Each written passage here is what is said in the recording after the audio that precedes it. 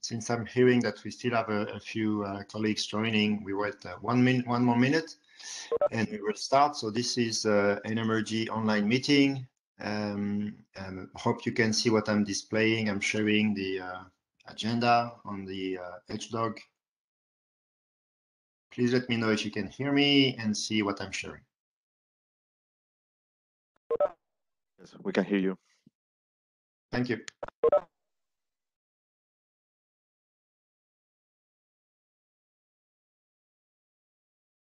In the meantime, as I put it on the chat, we have a shared editing notes on the link, and you can add your name at the bottom, listing the participants. Please, if you can add your name there, that will be appreciated.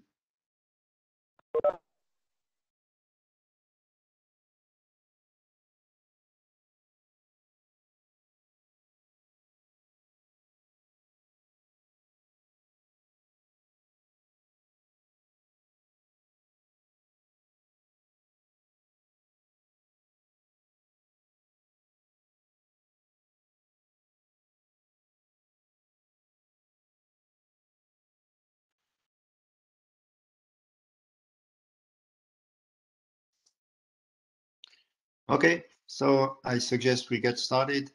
So thank you everyone for joining. This is an NMRG Interim meeting. The main topic of the meeting today will be to discuss the NMRG IBN use cases, IBN standing for intent-based networking. We have several drafts in the research group addressing IBN and more specifically IBN use cases. So there will be some presentation about those works. And we have also invited a few more presentations from other groups and other individuals as proposal for use cases. So we will go through those presentations and we can have some discussion about them, asking questions and answering to that. The other things we would like to do also, of course, is to have a group discussion about those IBN use cases. So as I said, some are already ongoing as individual work, individual drafts, but there are also activities going on in other groups. And the idea is for NMRG to see, where we want to go with those IBN use cases. How do we want to document them? Do we want to have a shared document to address a common structure or aspects that we want to report about? And also starting to understand in terms of validation of those use cases, whether we want to go into some implementation and evaluation, and also maybe some shared or some joint activities related to proof of concept or stuff like this. So this could be at the level of a use case or across use cases, and also, as I said, considering also activities in other groups. So this is really this is a first meeting on this topic, but this is not, I hope, the only meeting we will have. The idea is that we start by understanding what are the use cases and how we want to move forward with that. But the intention is that we continue offline and online through meetings to develop those use cases and develop a research group understanding of what we are doing with those use cases. So we can have follow-up meetings, we can have interactions on the mailing list or directly on the documents. So this is up to us to figure out. But this is, let's say, the beginning, trying to have a landscape view of what are the use cases and what will be the suggestions to move forward. Also addressing maybe challenges that the proposer of those use cases are facing and how we can support that. Are there any questions before we start with the technical presentation on the use cases?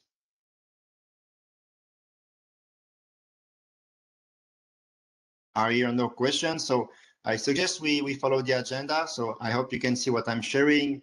This was just a quick introduction by me. Jérôme will be joining very briefly. So we have several use cases that we presented today. We will start with 2 use cases presented by Louis. Then we will have Dan Young presenting another research group document on network measurement intent, IBN use case. Then we have Vishnu, which will present a selection of use cases that are progressed in the ITU focus group on autonomous networks with relationship to intent-based closed-loop management. Then we have the team from Walter Cerroni. I think it will be mainly Davide that will be presenting that with a proposal around the IBN system to set up network slices. And we have also Rafael, which will be our last presentation today, refining network intents for self-driving networks, which will also give us an update on their activity. We have been having this topic was presented some time ago also, and I think the team has continued to progress on that. So this is the agenda for today, and I invite Luis. I will share the presentation, and you just have to drive me through that. Okay, it's okay for you, Okay. Luis? Yes, for sure. Thank you, Lauren. Okay, so let me just switch the sharing to the slide. Give me 1 minute, please.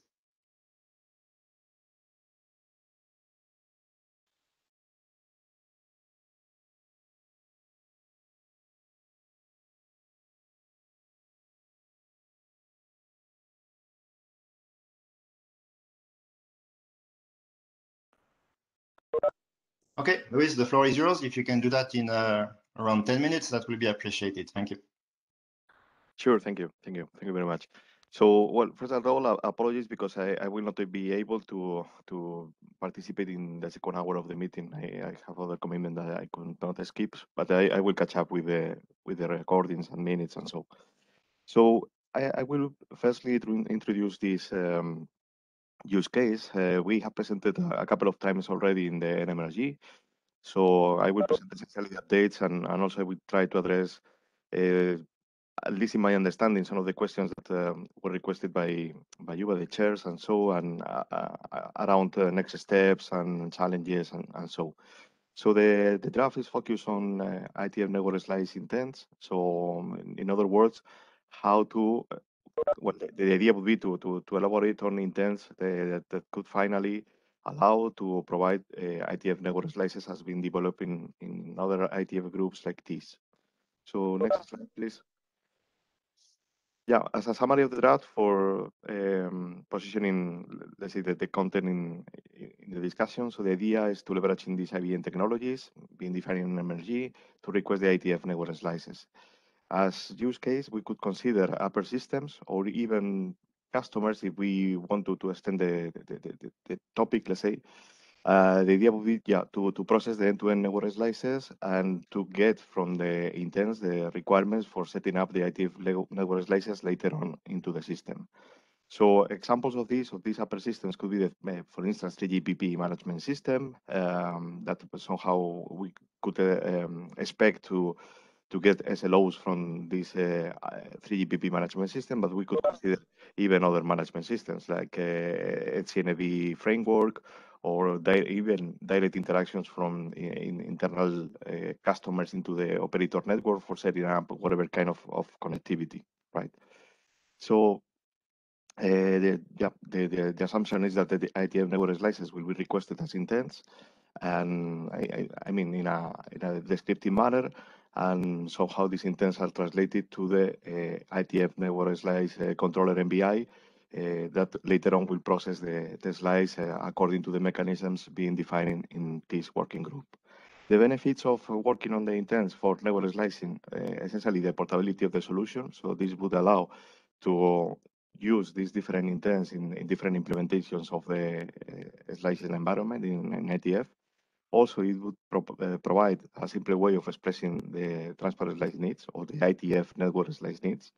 And this will help, for instance, to vertical customers that, I mean, vertical industries that we expect not to have a very deep knowledge of the details of the and the implications of the network slicing in the network side, in the transport network side. And yeah, for sure, as let's say, intrinsic to the intents to focus on the what, so the purpose of the slice, and not to the how, how this should be implemented, how this should be realized with the different technologies that we will have in the network. As mentioned, this work complements this or intends to complement the work in this working group, offering, let's say, an even higher mechanism for requesting the slices, especially targeting those environments that not necessarily need to know the details of the networks or the network technologies and so. So next slide, please. Yeah, in this latest version of the draft, we intended to start mapping what could be the potential, let's say, workflow of the intent being mapped to the life cycle that is being defined also in the draft in NMRG, the adopted draft for intent definitions and solutions. Okay, so we started with the fulfillment phase. So in the upper part of the chart, you will recognize the fulfilling part of the life cycle.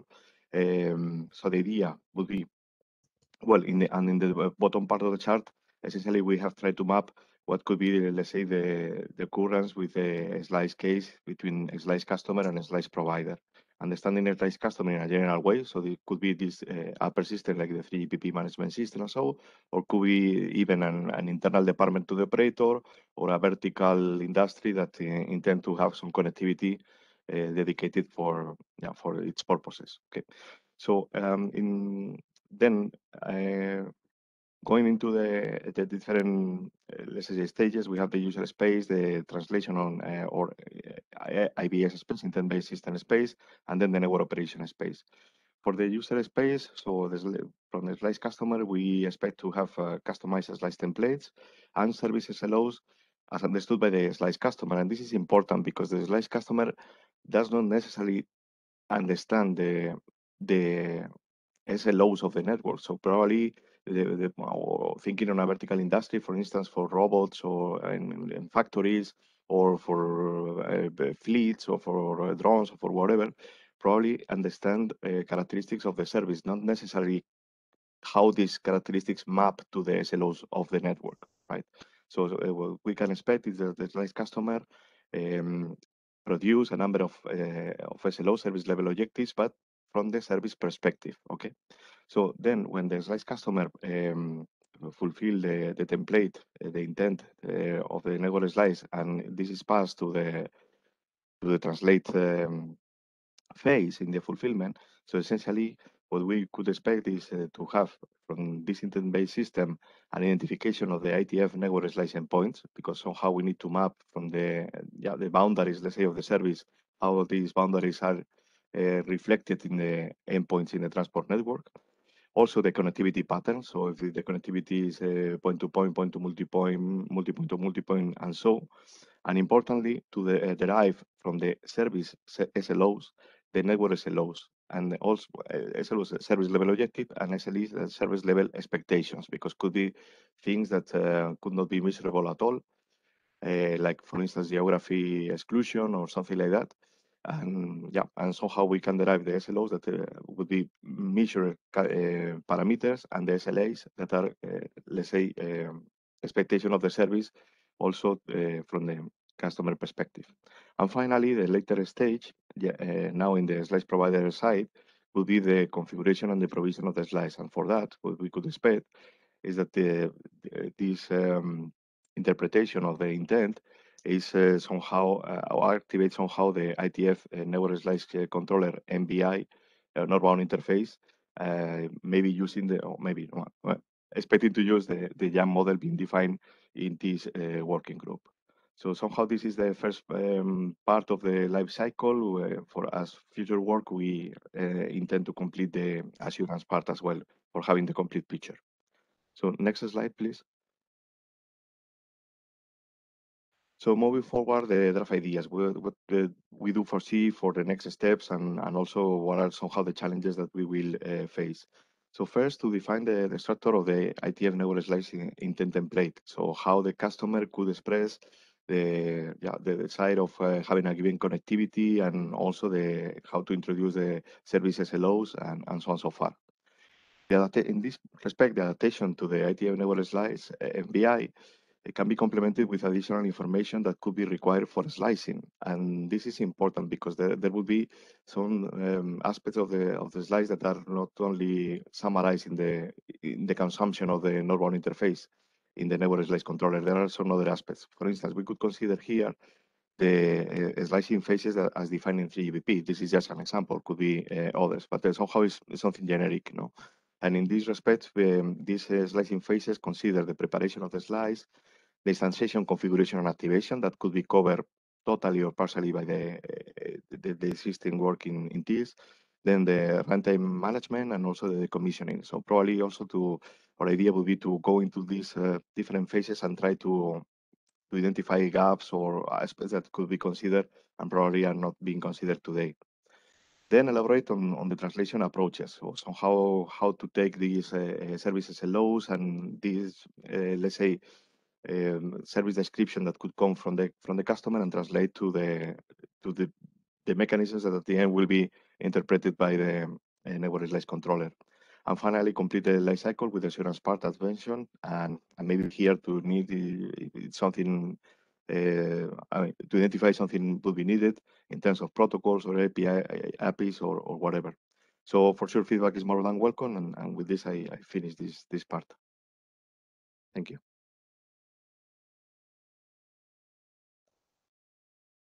So Laurent, I'm done with the. Yep. Okay. Discussions.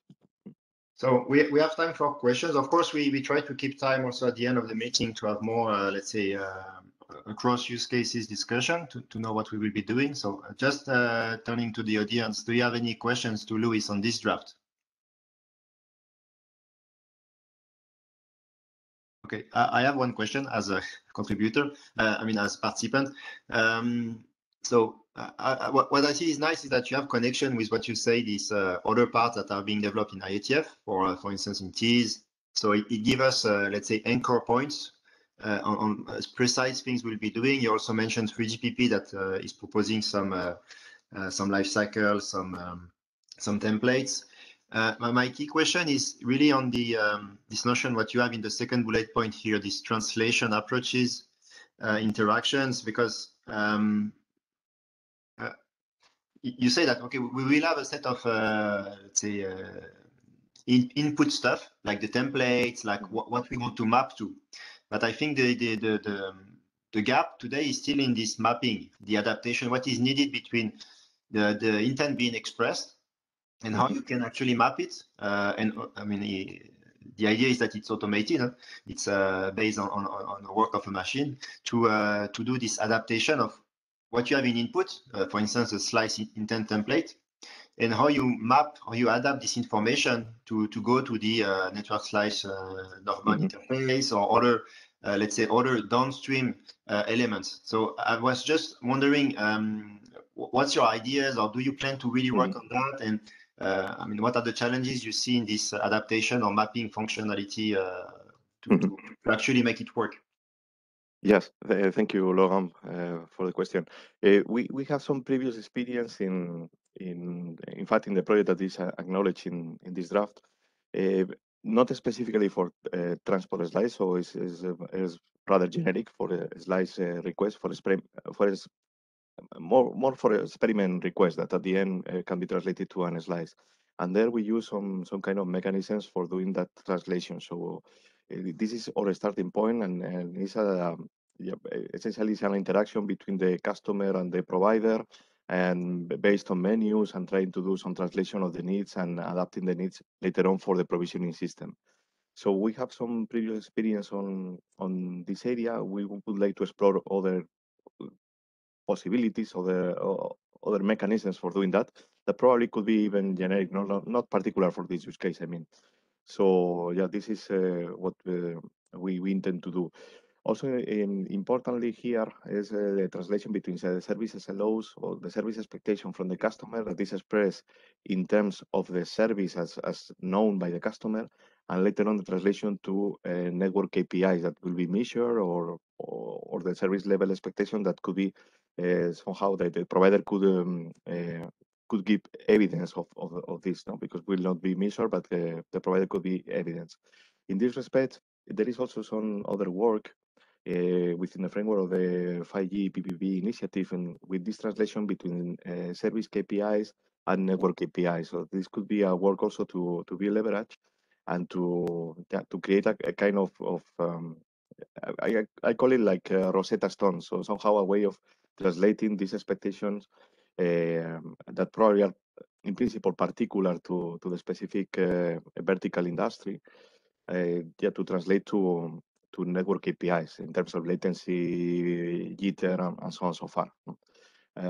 So these are the areas we intend to do, and I'm probably combining both. So taking the previous experience from the translation of the experiments to the translation of slices, and also to take examples of this translation of service KPIs to network KPIs to trying to produce some kind of a experiment demonstration of proof of concept, as you mentioned.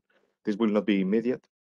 So we have yet work to do in these areas of understanding the translation mechanisms. And as said, probably the translation mechanisms could be rather generic, not particular to this use case, and probably with, with ideas collected from other use cases, we could also enrich this one and trying to complement with those other approaches that could be either more efficient or so in this respect, I think that this would be flexible in that from that point of view.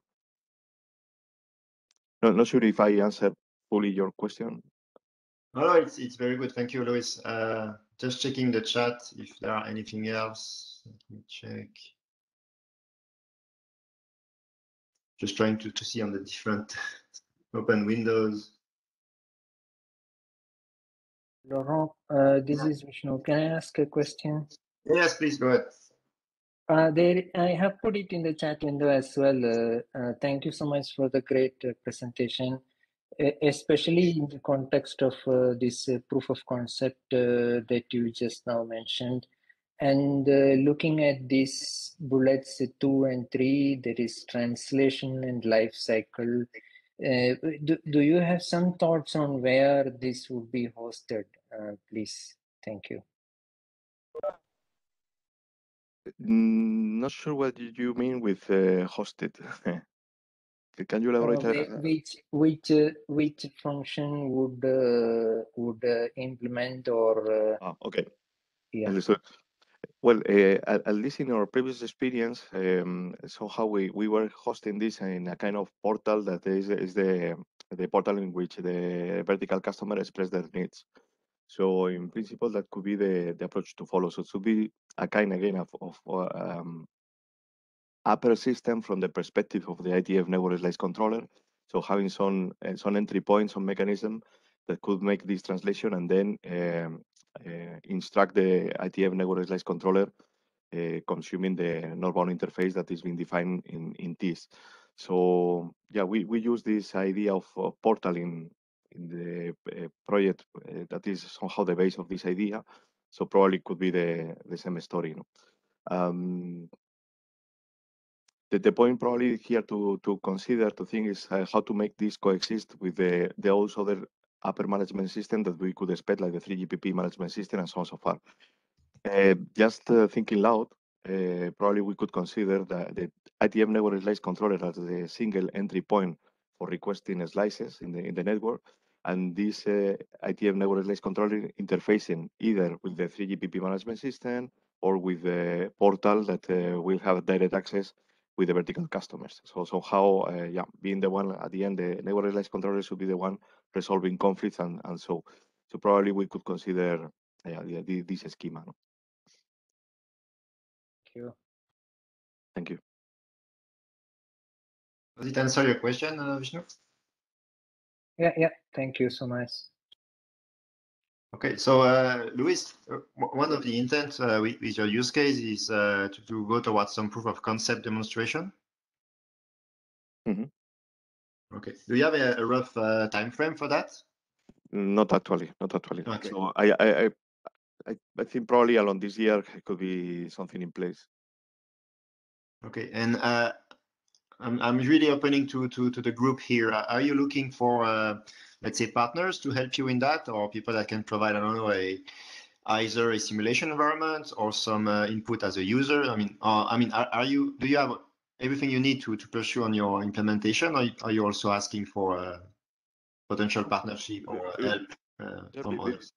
Yeah, it would be great. I mean, whoever is interested on this is more than welcome to contribute. I mean, perfectly fine. So we have some idea, but the more the better. So no problem on this respect. I would like to make some comments. Alex Callis from UCL. It's Mhm. looking very good, and I'm very impressed with this attempt. However, I would like to mention one area of potential research which needs to be covered explicitly in the next period to make this overall intent area practical. Namely, it's not sufficient to add autonomicity or automation to this adaptation and translation function, because that will mean a lot of functions to be done, to be performed well, and integrity it's always a problem. What I'm suggesting that there is a need for is some sort of programmatic way to trigger in some conditions some intents and to implement them automatically. In other words, programmability to allow large scale implementation of intent beyond the few use cases or few situation. And obviously this opens up more challenges, but I see this is extremely, let's say, timely to perform. And in particular, this area could be covered by testing this automatic and programmatic intents against the digital twin first, and then based on that experience to put in place. Therefore, this is like a comment saying that what is missing in intent is this part, in my view, to make it happen at a scale. And I'm fully in line with what Luis is suggesting, is this group of drafts. And obviously, this is needed. It's maybe I'll be happy to contribute to it as a later stage. Thank you. Thanks so much, Alex. Yeah, the points that you mentioned are yeah, quite important for sure. I have in fact some ideas in this respect of generating automatically the intents. I need to mature them a little bit, and yeah, for sure, welcome for whatever thing we can work together is perfect. So thanks so much.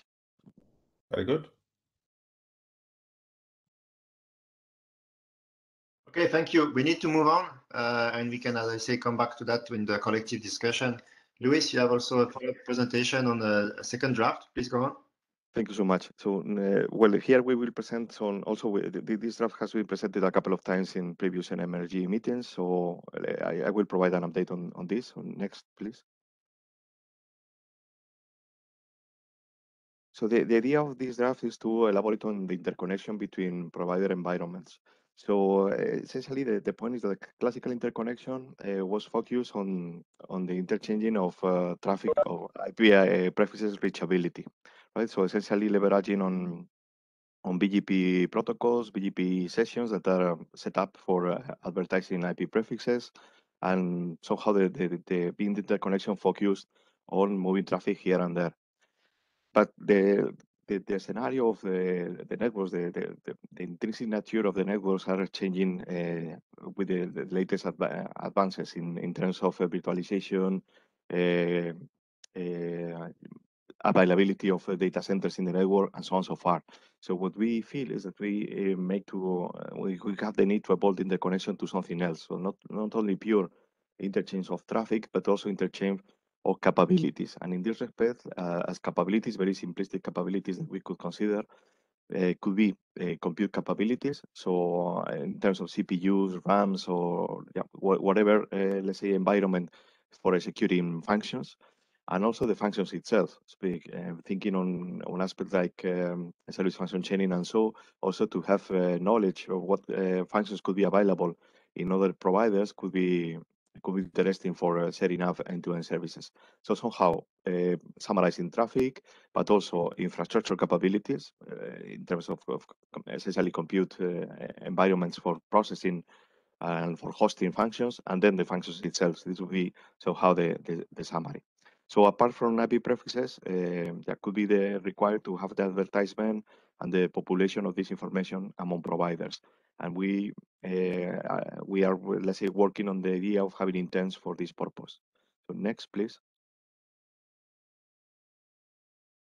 So this, as a summary of the draft, simply for position the readers on this, the idea would be to leverage on these intent-based technologies for enriching the interconnection request.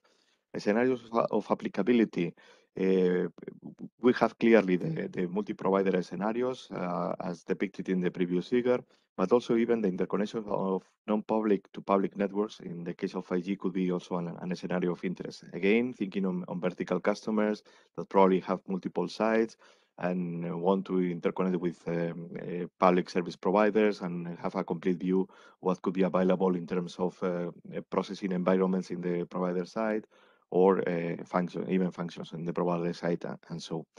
For the multi-domain case, to also to work on network as a service request, so network infrastructure at the end, and even scenarios for understanding the service functions for setting up service function chaining between providers.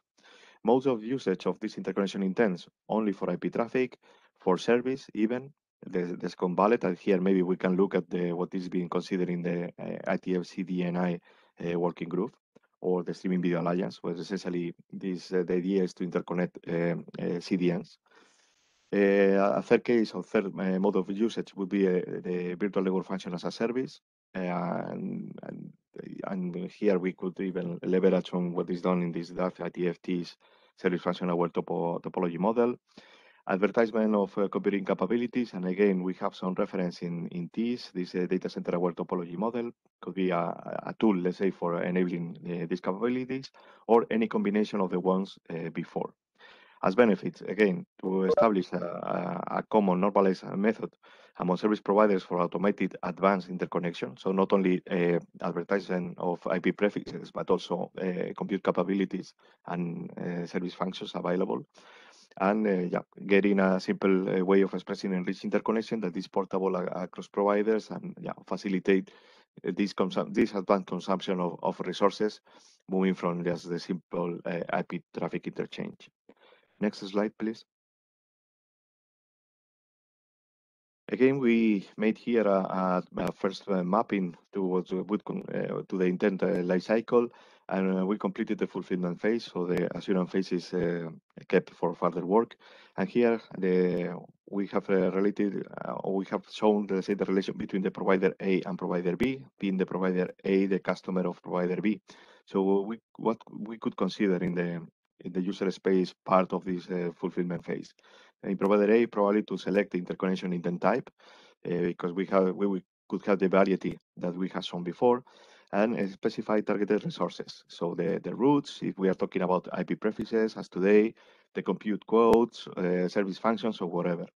In the side of the provider B, in the exercise for translating this and adapting for configuration, so the idea would be to map the previous intents to protocols or APIs that could cover the targeted resources, and also to understand the proper parameters that to be used in the protocols or the APIs, and for that to leverage on existing data models or future data models in case that we don't have yet today. And finally, in the configure provision part, again, to establish the protocol sessions of the IP request according to the nature of the intent, with the different systems for configuring and provisioning the targeted resources. Here is not so well. I mean, we could consider here a variety of controllers or systems to be activated. So this is a matter of further work. So next slide, please. Then moving forward, the draft ideas, again, challenges and what we are facing and so. So the very first step would be to define the structure of the intent. At the end, we do foresee here a collection of things. So it's a bit rather different than the previous case. So probably here we need to compose, let's say, the different mechanisms for having complete the interconnection intent. As second point, to identify protocols and APIs or the lack of them for accomplishing the different kind of interconnection types considered. And once we have this clear, so we will understand how to compose the different mechanisms for the complete intent. And finally, to complete the life cycle with the assurance part, again, with the need of identification of protocols and APIs or the gaps that we could find on that purpose. And for sure, again, feedback is more than welcome. And with this, I finish also this presentation. Thanks so much.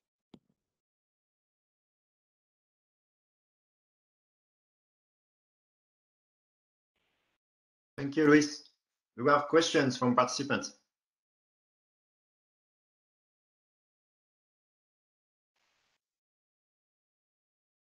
Maybe one on my side. This is Benoit Claire speaking. Yeah. So, Luis, more on the use case. Thanks for the presentation, right? So somehow it reminds me that what you were trying in the past, it was inter-provider QoS, right? And then somehow that failed because the providers were not inclined to share their QoS, to share their flows with others. So in this case, you want to share the compute quotes, the service functions, and all this. So would you be interested, you as a provider, to share all this information with others, expecting that the other parts would do it as well? So it's more a question on the use case itself of inter-provider sharing information. Can you share your thought on this one? Sure. Thank you, Benoit. Yes, I do foresee at the end how the networks are evolving. What I would say that the majority of the end-to-end services are multi-provider, right? So, and it's clear also, I think that the trend is to leverage on the capabilities of others. And here we can even consider the hyperscalers, Google Cloud or Microsoft Azure or these kind of actors. So more and more, I think that the service composition will be, the sum of capabilities here and there.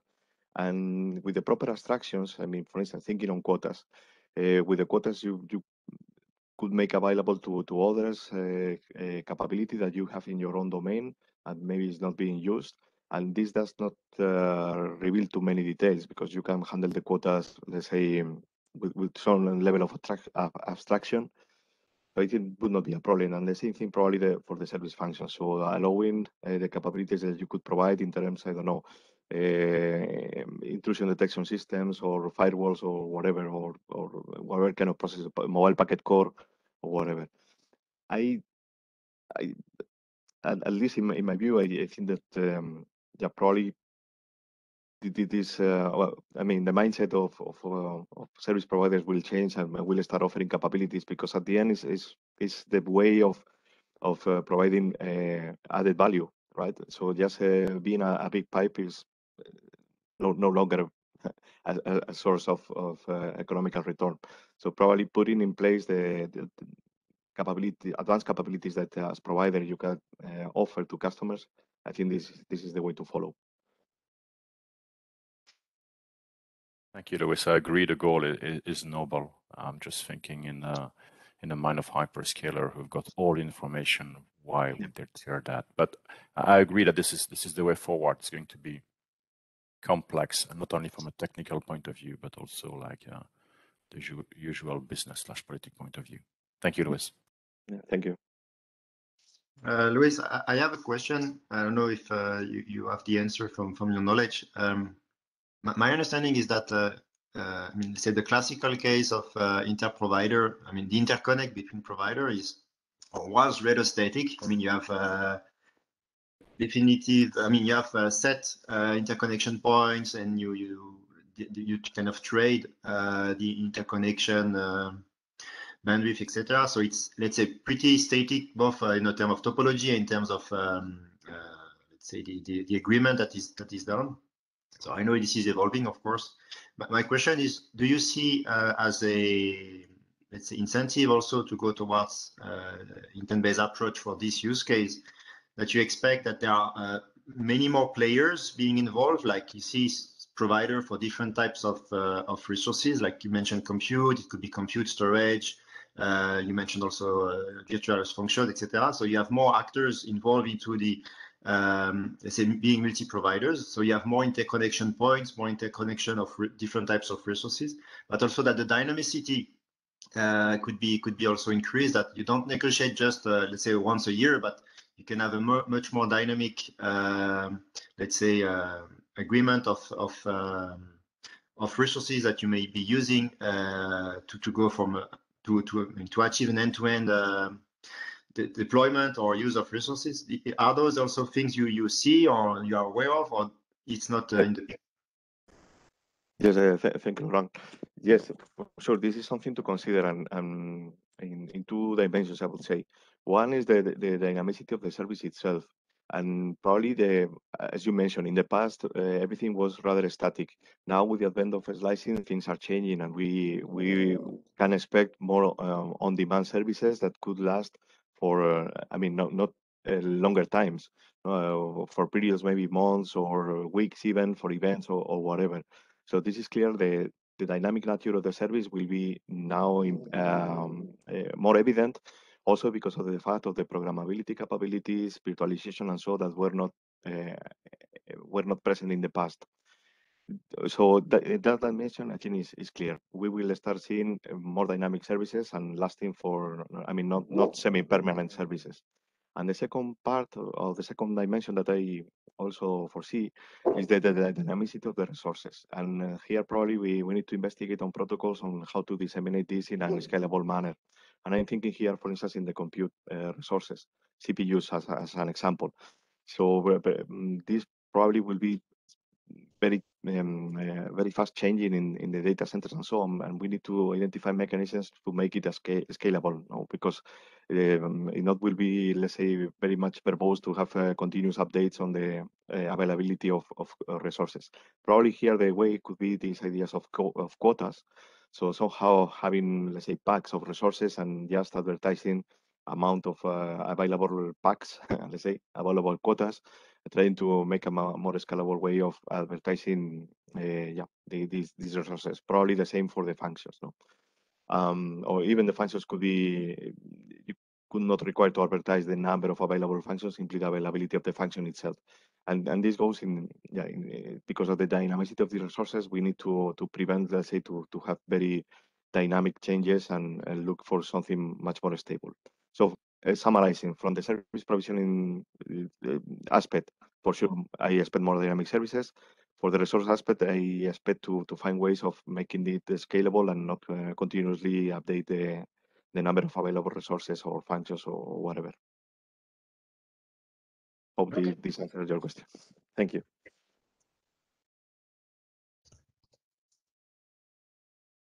Are there any other questions to Luis? I know Luis will have to leave soon, so if participants have anything to ask Luis, this is a good time.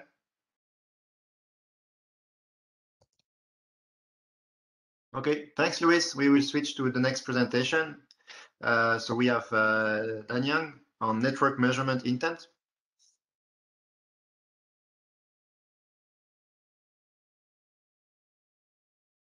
Dan Yang, are you ready? Okay, thank you. I'm ready. Okay. So we first presented and preached the network measurement intent at the 109th meeting. So far, we consider this draft to be relatively stable, and we want it to be an important part of the IBM use case we now discussed. And next slide, please. So in our draft, we disassemble the process of the NMI into NMI recognition and acquisition, NMI translation, NMI policy, NMI compliance assessment, orchestration and pre-verification, data collection, and analytics, these parts. And NMI is on-demand measurement of the network state based on the user or network operators perceived intent of the network stage.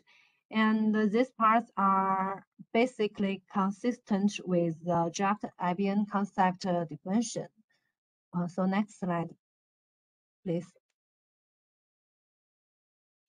In the last 120th meeting, we updated NMI translation policy and compliance assessment these parts.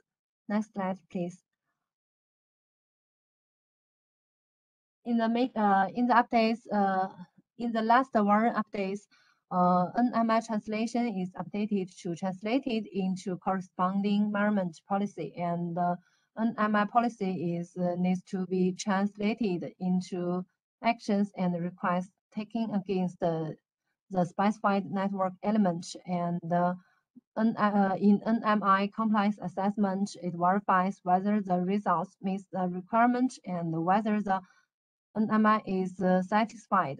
If either of the two conditions is not satisfied, it should be modified and re-enter the NMI policy. Next slide, please. Now there are two active resource group drafts in the NMRG right now.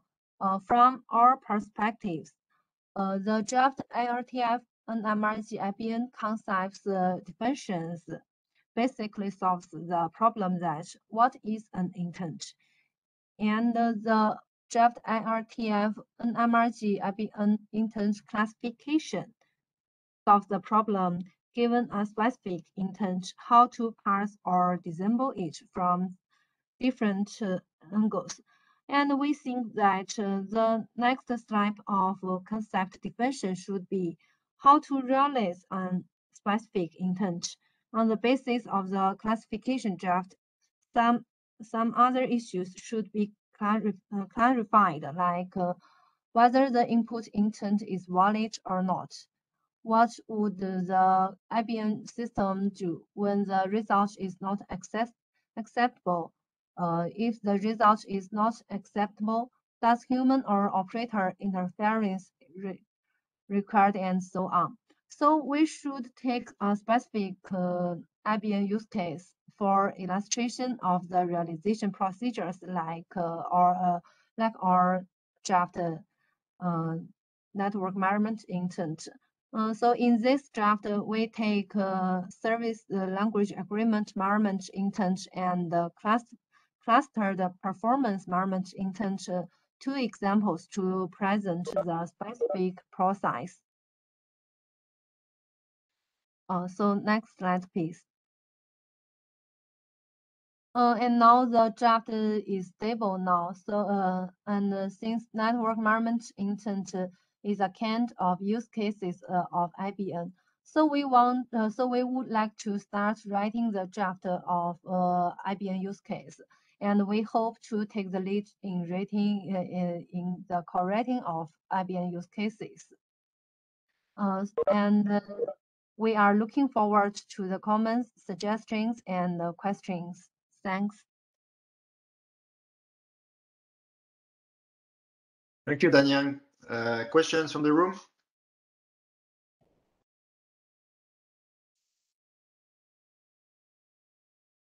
I'd like to clarify some stuff that you have on this slide, the one on the comparison. In the second part in the bottom, you mentioned we should take a specific IBM use case for illustration of the realization procedure. Just to clarify, this is something that is part of the current draft, or that you plan to do in the current draft, or is it something you want to do in a separate document?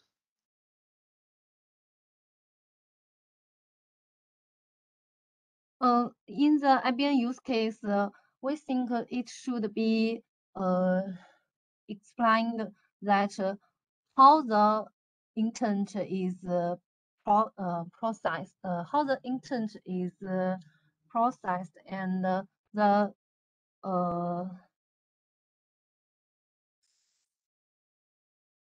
So for you, this is something you would like to see in all the use cases, all the IBM use cases. You would like to see that how the intent are processed should be clarified, should be explained. Yes. Or are you talking for all the IBM use cases, or are you talking more for your use case on network measurement intent?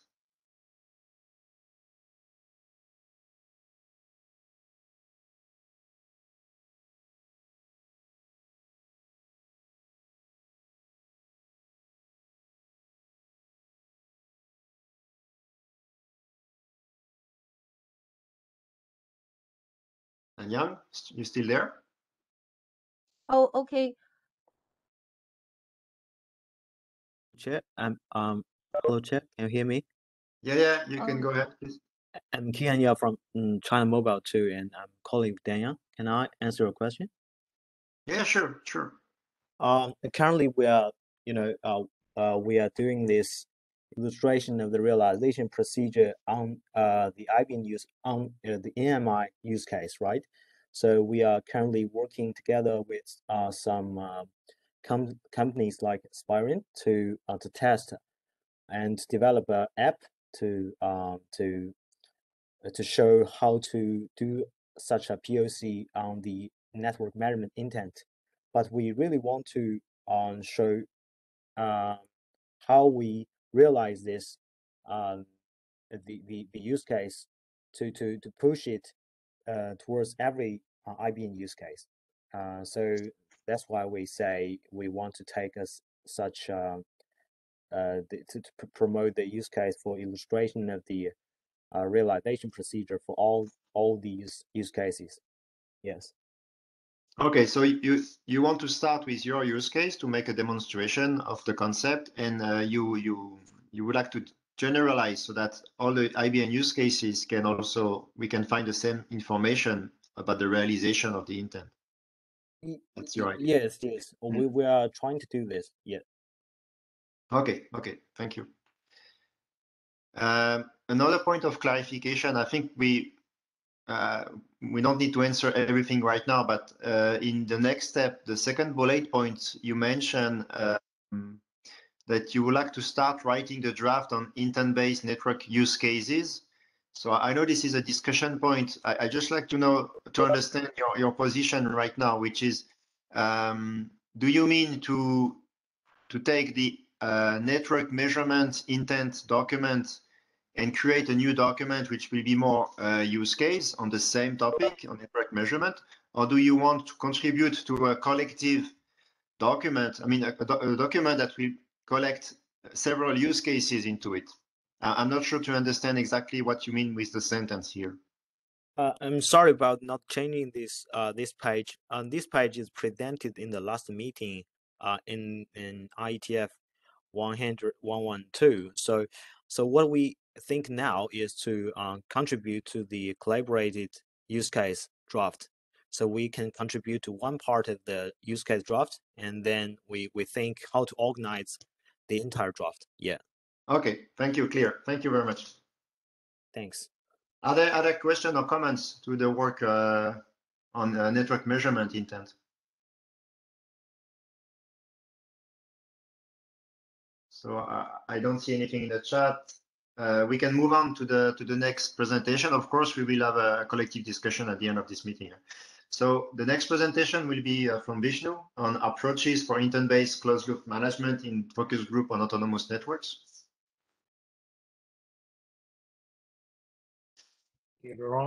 Yes, my name is Vishnu. I will present on the approaches for intent-based closed-loop management in focus group autonomous network. Thank you for the invite. Next slide, please.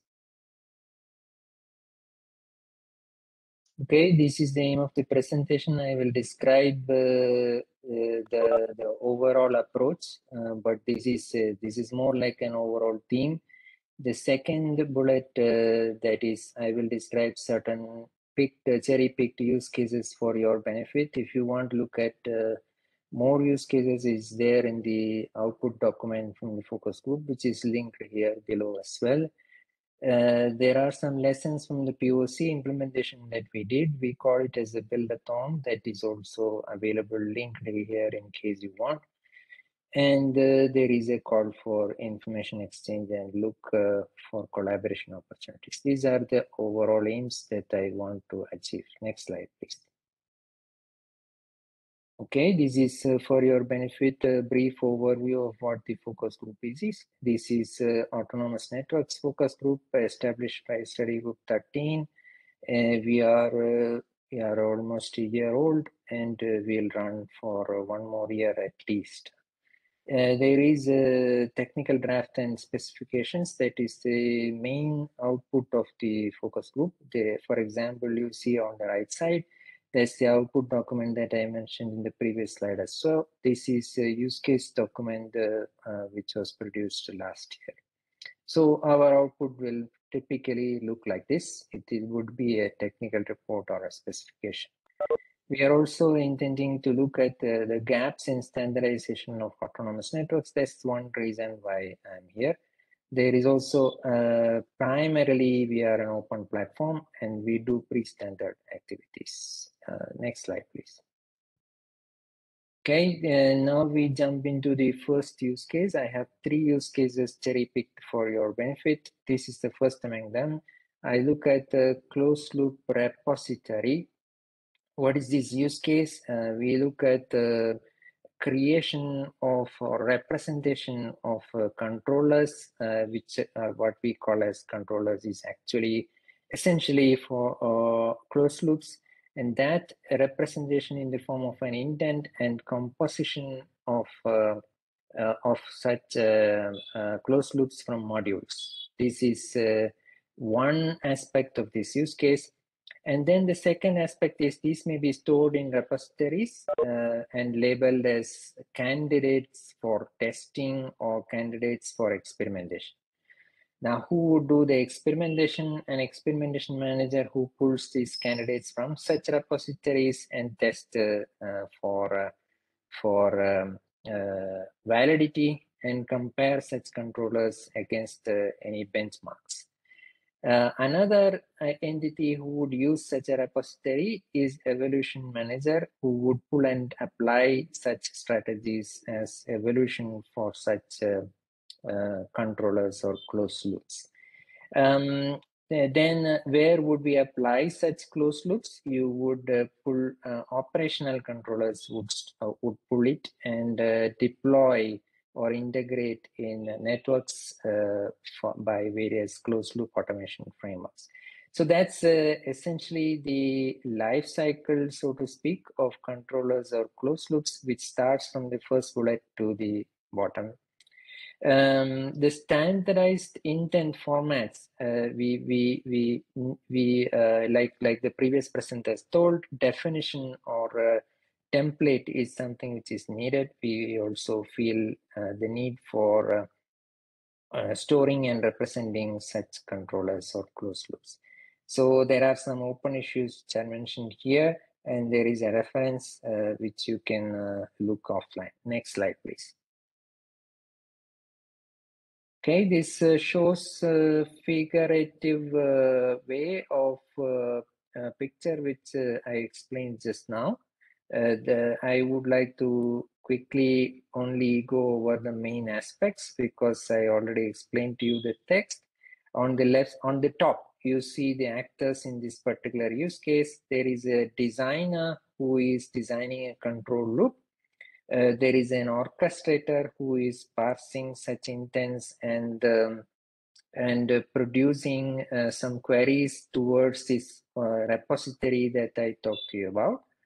This query may lead to composition of a controller or a closed loop, which may lead to experimentation towards this sandbox to validate and experiment and validate. And finally, towards downloaded or integrated towards closed loop automation frameworks to integrate in a network. This is how the typical steps that we see. Next slide, please.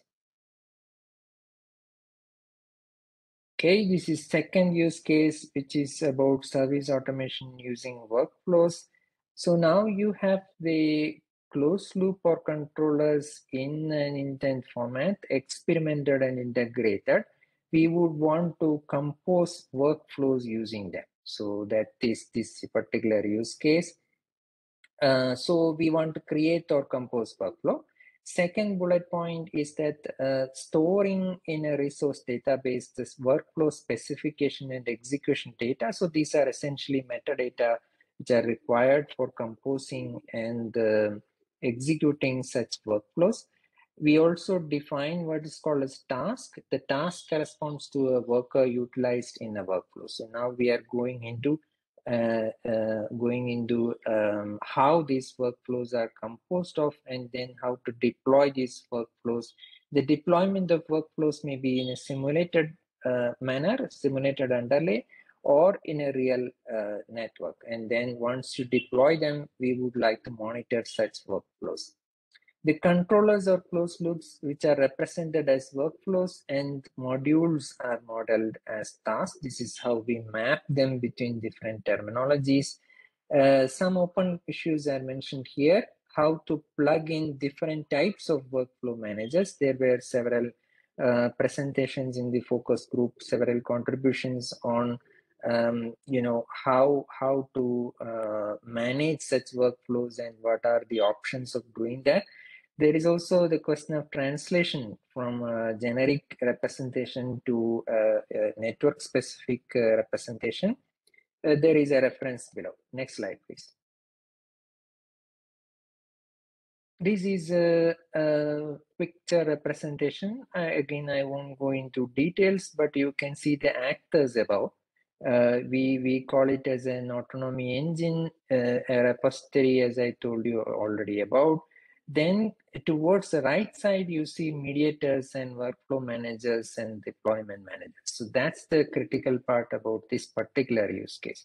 You take the stored controller specifications, and then there may be preloaded tasks which are provided by workflow managers. The question is, how can we create or stitch together these controller specifications, map it with preloaded tasks, and create working controller specifications. So that's what essentially what is happening here. Also, you see there is a third step, which is selection of workflow manager, because we think that there could be multiple options in this. The rest, I think I already covered. The next slide, please. Okay, this is the third use case, which is evolution of data collection, which may be quite related to what was discussed also. We have this concept of enabling collection of environment data, that there's a specific use case. One of the contributors talked about using, say, AR glasses, etc., for automating such the environment data collection. Whatever that may be, you collect the data and analyze it so that a workflow that I talked to you in the previous slide can be composed. That's using the data collection. Now, once you have the data, you can analyze it, etc.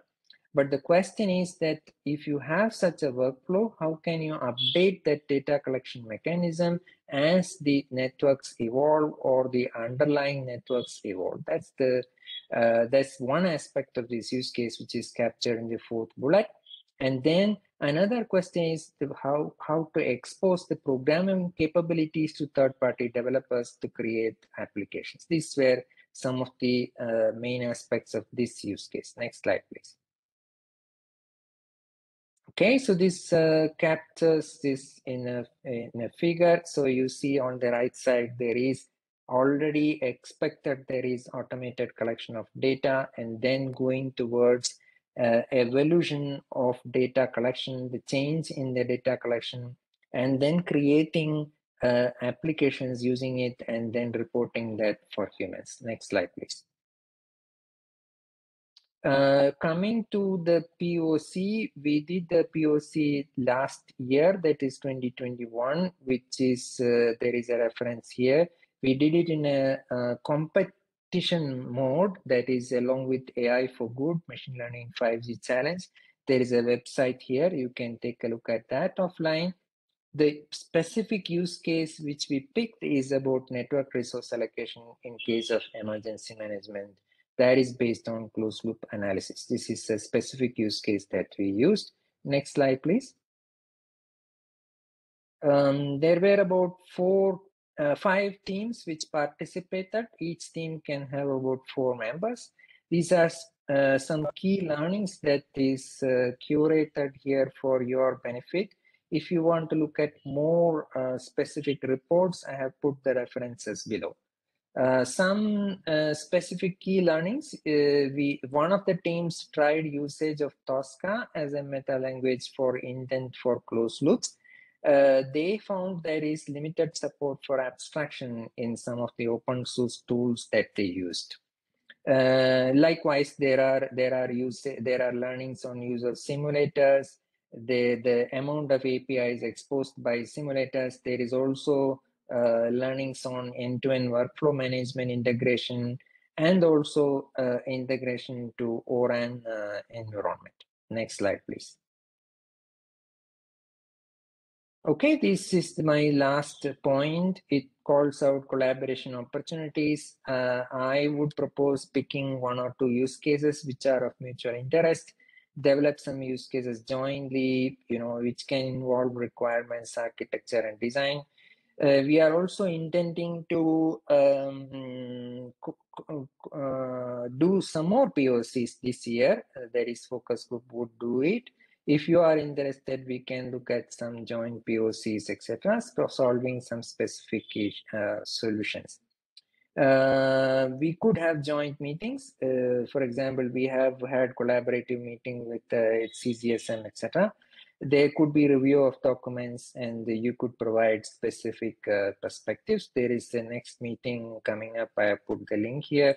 Of course, if everything fails, there is all the liaison statements which we can send each other to keep ourselves updated. That's it. Thank you so much.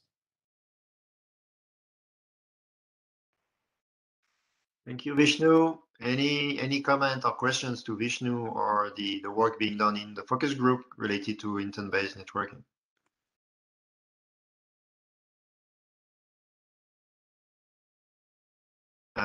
Vishnu, one specific point I like to raise here. To my knowledge, there was a first, let's say, early POCs on intent-driven closed-loop automation, let's say, closed-loop composition.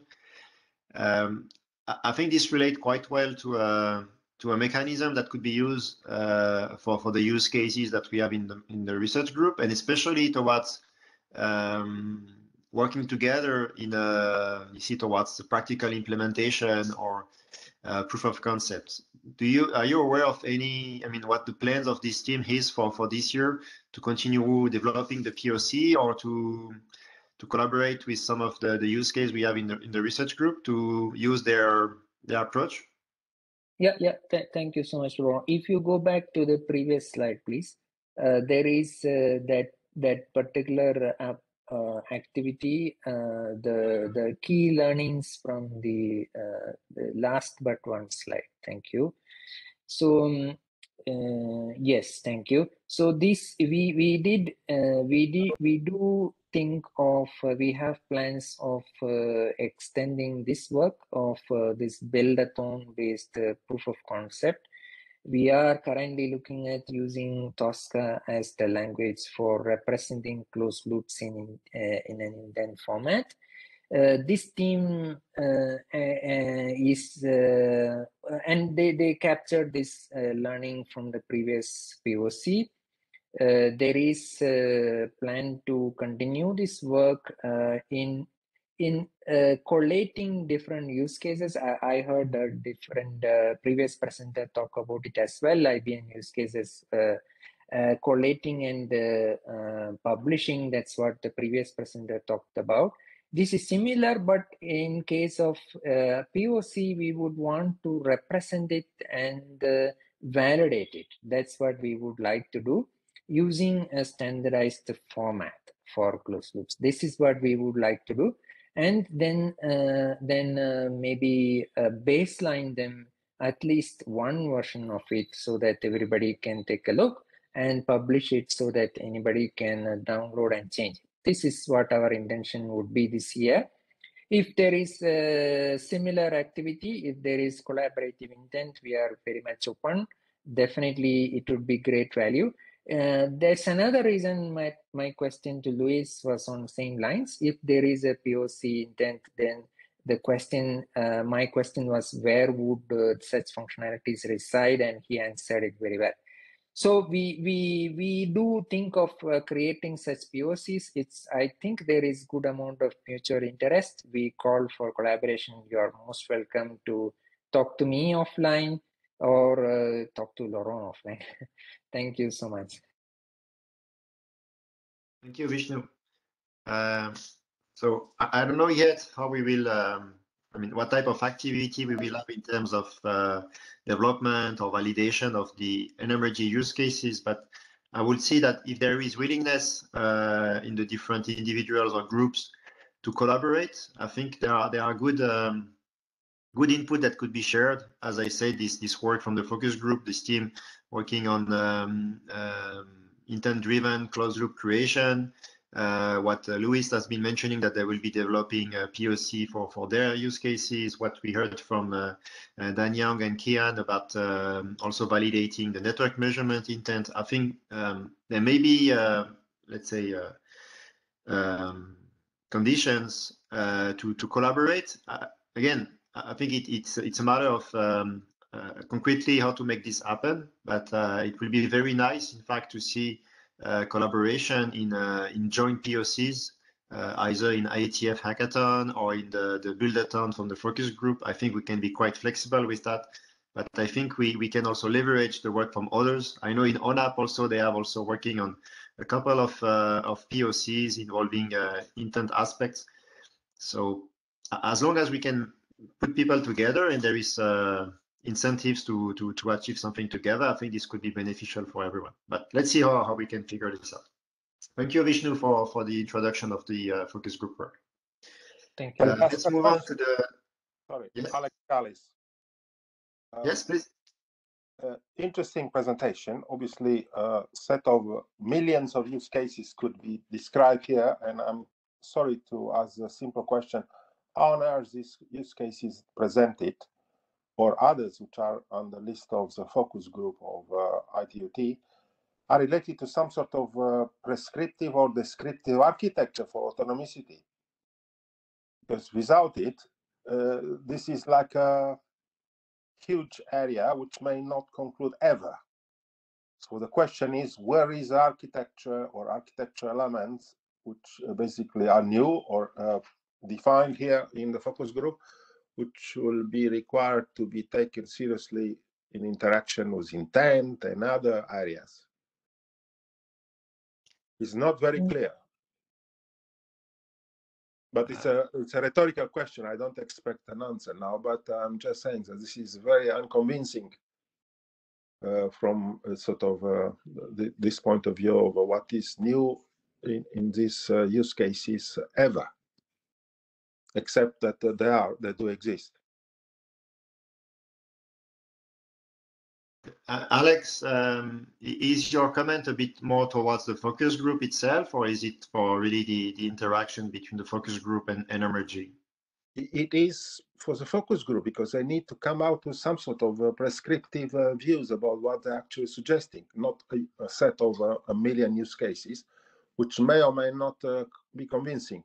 That's what I'm saying. Obviously, if these architectural descriptions of autonomicity, which they are looking for, is available in some basic forms, then will be much more useful than a use case or a million use cases, because then could be used in any other further interactions. Building use cases for networking, it's a business for the last 50 years. I mean, this is not so convincing, at least from my point of view. Therefore, it's a rhetorical question, but it's a serious question. Any comments from Vincent? You mean from Vishnu? Vishnu, yes, sorry. Yeah. Thank you, Alex. Yes, I think that use cases are the first step for deriving requirements. Similarly, the POC, which you see on the screen, is also another mechanism. We are doing this dual-pronged mechanism to arrive at architecture. That work is in progress. Thank you.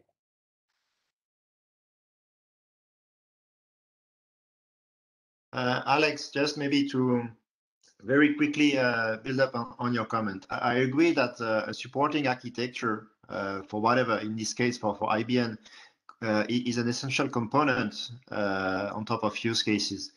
And I know that, for instance, in NMRG, we had in our initial work plan the idea to be able to come up with a kind of reference model of key functionality that will be required to support or to build an intent-based system.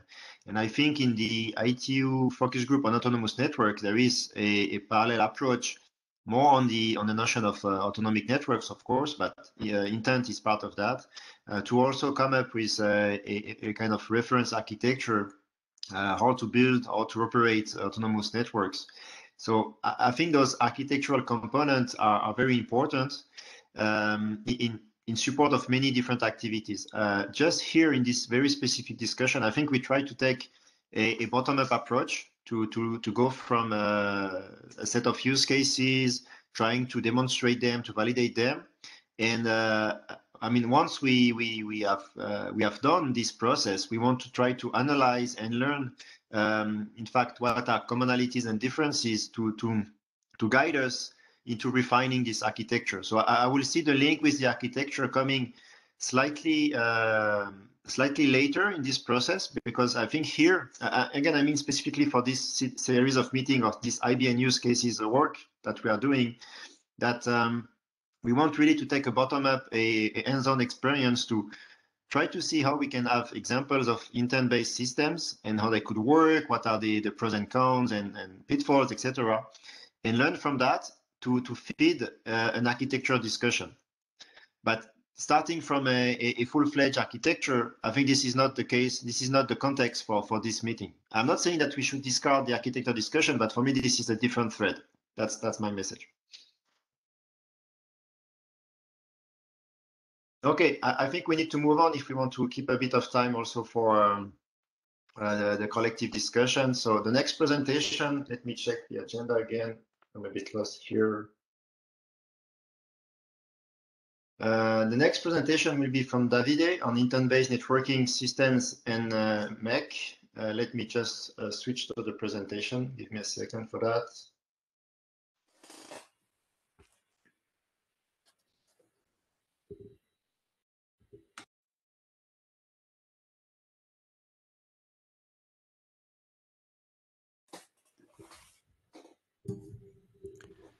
Okay. Davide, you can go on, please. Can you hear me, right? Yeah, it's okay. Okay, great. Yeah, so this presentation will be kind of like a preliminary work that we're trying to do at the University of Bologna. And what we're trying to do right now is try to see how an ABN system could be linked to a MEC architecture. So next slide, please. What is MEC? MEC stands for Multi-Access Edge Computing, and it's an industry standardization group in ETSI, and it aims at kind of standardizing what could be an edge environment for telecommunication purposes, let's say. So what kind of features a data center should have in order to be compliant to host MEC application, so application for end user in an edge environment. What I did is they devised an architecture that we can see in the next slide,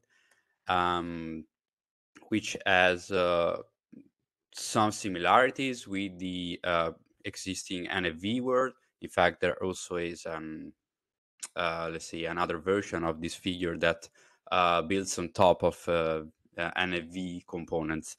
But the general idea is to have two different levels. The first one, that you see on the top, is the MEC system level, which you have basically the orchestration part, which will be the one that will trigger the execution of the different MEC application inside the different hosts.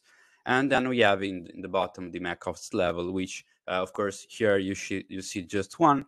There could be more of them representing different data center located in different area, for example.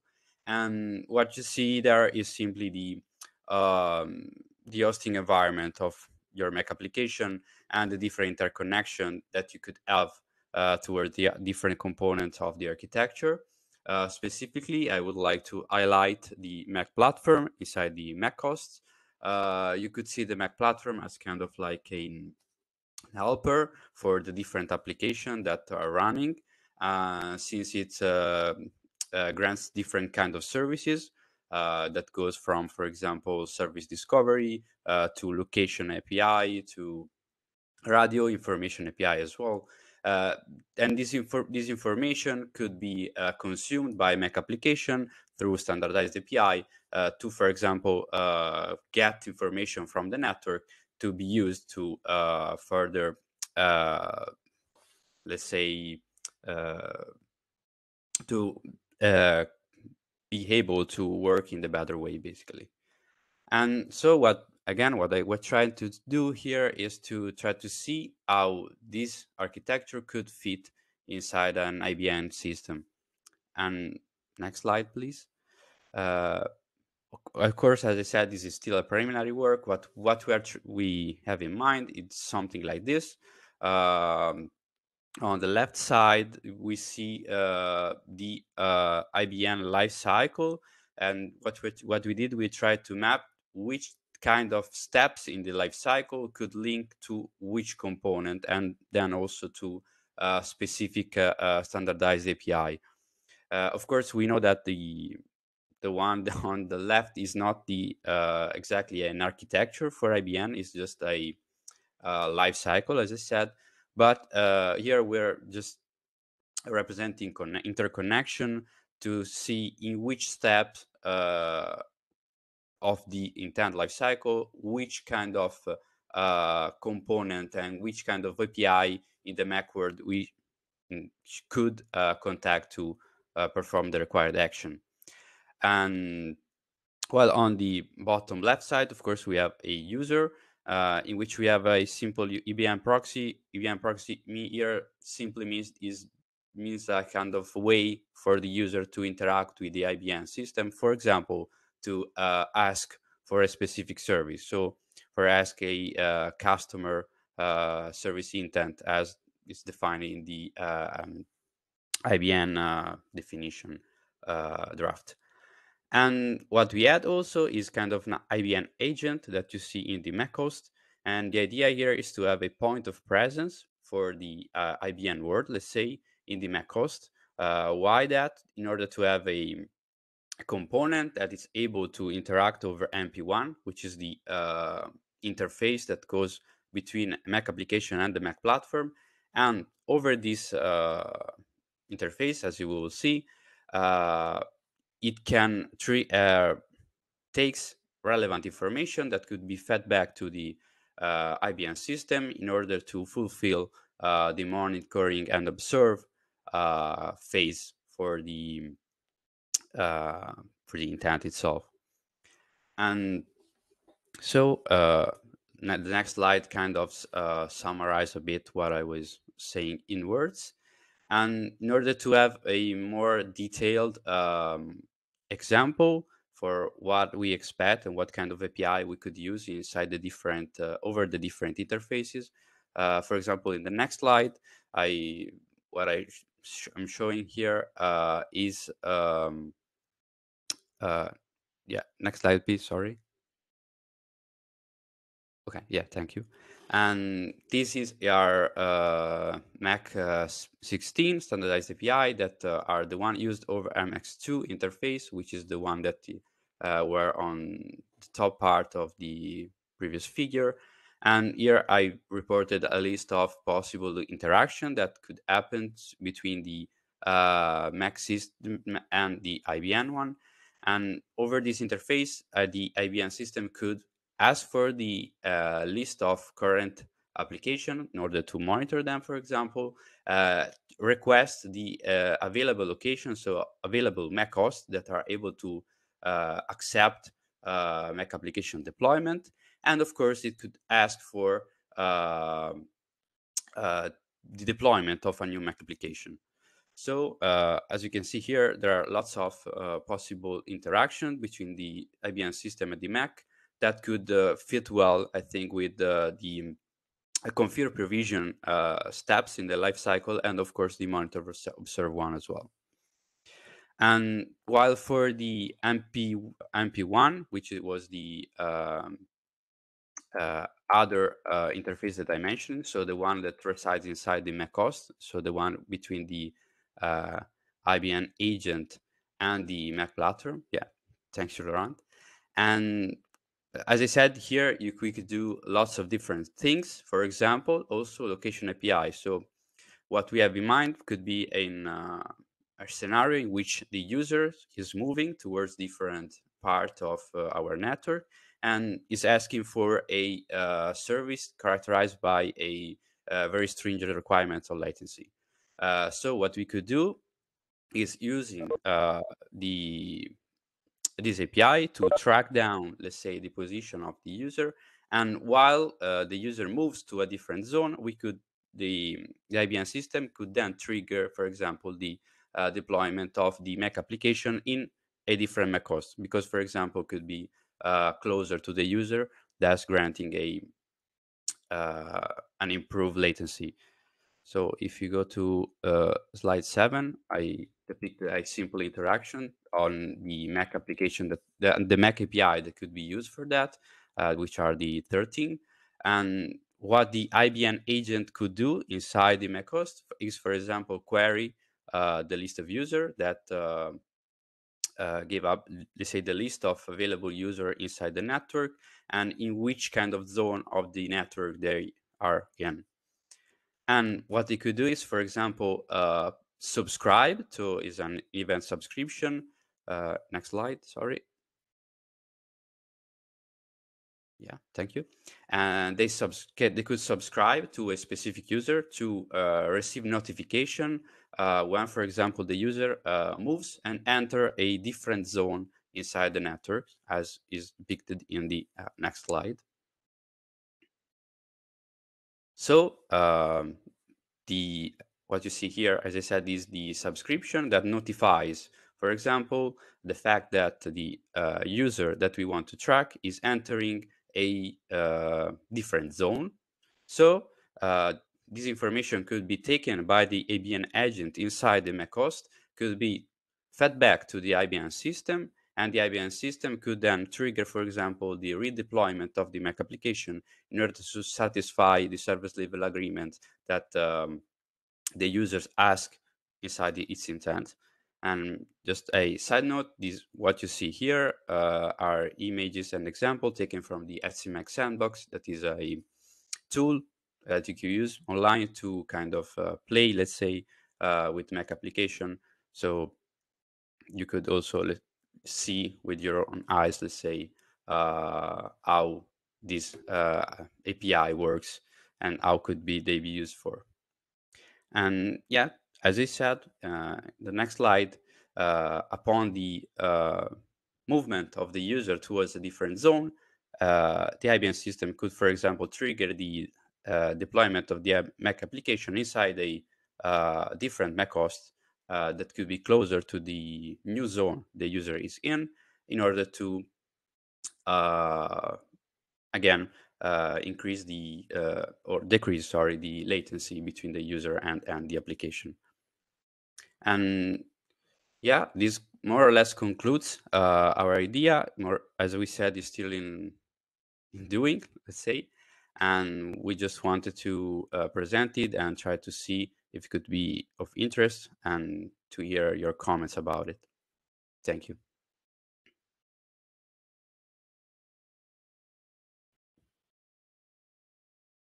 Thank you, Davide, for presenting this this work. I know it's still early; it's an early proposal, but thank you for taking the time to put it together and suggest it for the NMRG.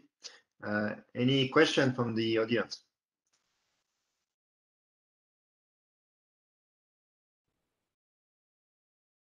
I have a few comments. It's not really questions, but since I'm also a bit discovering this, one approach I will see, but again, it's just a suggestion, is if I understood part of what you said, I could see some connection with, for instance, what Luis was presenting with the interconnection intent, in the sense that here you have an approach where you have a moving user, and this creates updates. In fact, you need to update a bit the mapping of different resources along the path of this user will be taking. And so to connect to the work of Luis, which was mentioning that we can have different resources and that we have a more dynamic interconnection between for end-to-end support between different domains. Here, in fact, the movement of your user could in fact trigger or anticipate about connection between different provider of resources. So that could be Mac provider, or it could be other things, in order to, to pre-provision the right interconnection points, so that you can still support the user end-to-end without service interruption or service degradation. So this is an idea that maybe by discussing with Luis, you can find a way to combine the two works. Another thing I'm just thinking when I see your slide is what you try to use, in fact, for me is we are really inside the IBN system. So we have already an intent that has been expressed, and we are in fact iterating in the loop here. You see between the render, provision, observe, and validate, in the sense that as long as you are in the intent envelope, that you are, valid from an intent point of view, you have nothing to necessarily update. But as you see that the user is moving, you will have to reprovision. You will have to adapt something in the configuration phase of the intent provisioning to make sure that you stay in this envelope, in this range of valid values. And so you have a kind of loop. You configure something, you observe that the user is moving, you have a trigger coming from the Make platform that is entering a different zone. You need to check if this will still comply with the let's say the value that are expected from the intent. And if not, you will in fact inform the renderer of the intent to do an adaptation. So for me, I see that this example you show is really showing an iteration of let's say a continuous adaptation of an intent-based system, which I think is nice. And I think it's something interesting to pursue. Yeah, exactly. The idea was exactly the one that you described, and also to kind of answer to your first comment. The idea here, being this still a preliminary work, was to show what kind of information we could have from a Mac system that could then be triggered back to the IBM system in order to of course, for example, also work with the interconnection between the user end and the application ends, for kind of following back the second work that Luis presented this morning. Yeah. Okay, thank you. Any other question or feedback to Davide? If not, thank you, Davide. I suggest we move on with the last presentation for this slot. Thank you, Davide. So, Rafael, are you ready to share your slide? Yes. So I'm not sure I got your slides, so I think you will have to share them by yourself, unless you send something. No problem. Okay, so I give you the floor. Please give me some minutes. It's okay.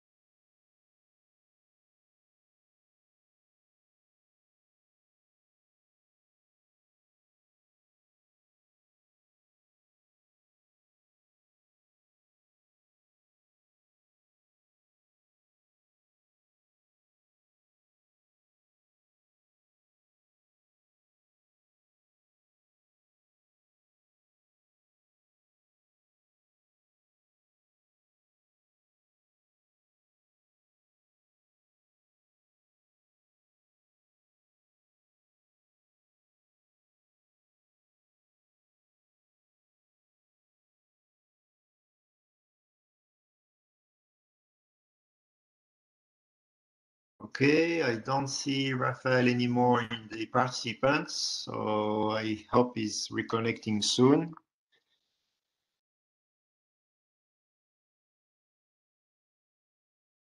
So let's give him a few tens of seconds to see if he can reconnect. Okay, I think he's coming again. Okay, I'll just share my screen. Yes, please. Okay, so sorry for this delay. It's okay, you can go. Okay, I'll start now. So, hey everyone, my name is Rafael Ribeiro, and I'm here today to present our work entitled Hey Lumi, Using Natural Language for Intent-Based Network Management, in which the first author is Arthur Jacobs. So the issue I want to talk to you about is an old problem in networking that deploying network policies is hard. And while there are many reasons why it's hard, I want to focus today on one issue in particular. Why we generally describe the network behavior to fulfill a policy in network language, such as block YouTube in the office, inspect all traffic for student dorms, or rate limit employees streaming traffic, it's usually left for operators the job of breaking down those high-level intents into actual configuration and deploy them. So to do that, an operator might use vendor-specific command line interfaces or even high-level abstractions, such as SDN and OpenConfig. But that's still a very hard job to do and very error-prone. And because of that, several even higher level of abstraction have been proposed, such as network programming languages such as Merlin, and visual interface to configure the network. So the question that we pose in this work is, what if we take this a step further? What if we use natural language to actually configure the network? We already rely on natural language extensively to document network policies or even document code and configuration files. So what would it take for an operator to tell the network what to do? So to answer that question, we propose Lumi. Lumi is a conversational assistant that allows network operators to express their high-level intents in natural language and automatically breaks them down into low-level configurations. Because of the inherent ambiguity of natural language, to avoid making mistakes, Lumi relies on high-level intent language to structure the network. Most important of all, Lumi actually learns from the feedback from operators to make less mistakes over the time. So to evaluate Lumi, we focus on a campus network use case using real-world intent extracts from network policies from US universities and user study.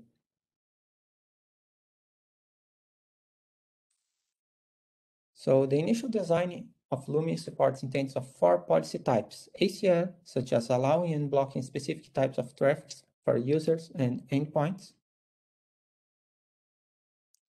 QoS, mainly usage quotas and rate limiting; and middle box chaining, that's actually forwarding specific traffic through existing middle box in the topology. And the temporal behavior is applied for all the previous policy types. So very few other works attempted to apply natural language in networking tasks. Net2Text lets operators care the network using natural language fragments, but doesn't support any configuration operations. Another work entitled Hey Network, Can You Understand Me? Allows simple configuration commands using natural language, but relies on a brute force approach to mapping entities and doesn't support any confirmation or feedback to learn over time. In turn, Lumi allows operators to use natural language freely to express their intents, and it's able to learn through feedback. So to go in detail, a bit in detail of how Lumi is designed and implemented, let's focus on one specific example. Let's say a campus network operator wants to use Lumi to deploy a very simple intent, such as inspect traffic for the dorm.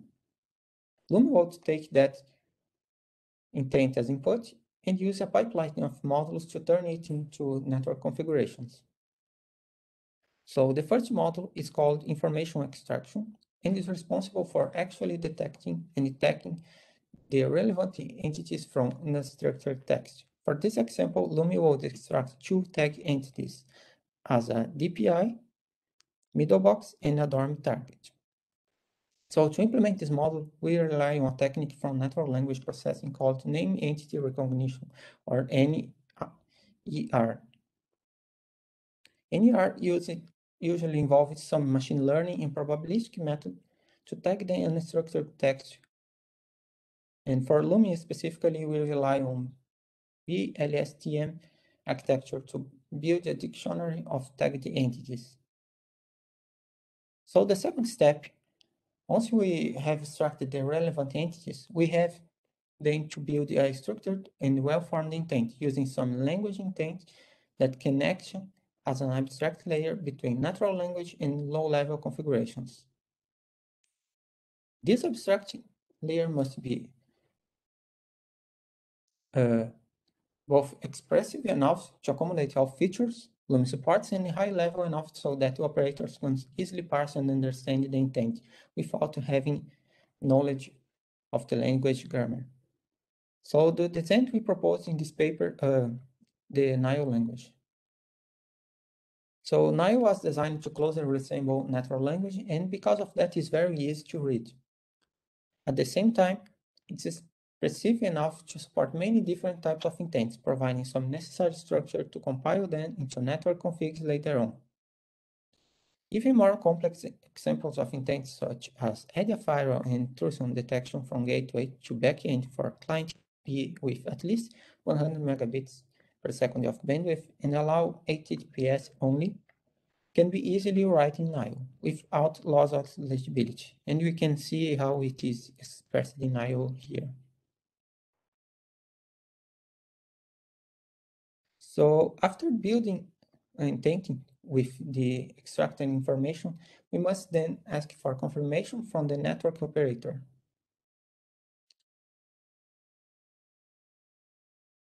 So since information extraction relies on machine learning, it's possible, however big the training dataset is, that some entities may go untagged from the input text. And it's unfeasible to account every possible way a network intent can be stated in natural language. So to circumvent that issue, we leverage the operator knowledge to confirm and provide feedback on built intents so that Lumi can learn how to better extract features over time and show in this example conversation. So after every feedback given by the retrain, the NMRG model with the added key value pairs provided by operator through the chatbot interface. So after confirming the intent, we can finally compile it into network configuration. For our initial Lumi design, we are pragmatic about choosing a target as programming language. So we had to choose Merlin, in which the features are most cover Nile features. However, since Merlin doesn't support temporal policies or usage quotas, we had to implement those features from scratch. At this last stage, we also have to resolve keywords from Nile intents, such as DORM, into actual IP address, subnets, or VLAN IDs using topology information provided to Lumi. For more details about this process, you can refer to the paper later on. So user study. Finally, to assess how Lumi would fare when presented with unforeseen test case, we run a small case user study completely anonymous and online. Participants were asked to complete 5 tasks using Lumi to manage a campus network, such as throttling some traffic in specific times, or specifying usage quotas for certain groups. We had 26 participants from 4 different continents and with distinct levels of expertise in network management, from novice to experts, and even some campus network operators participated.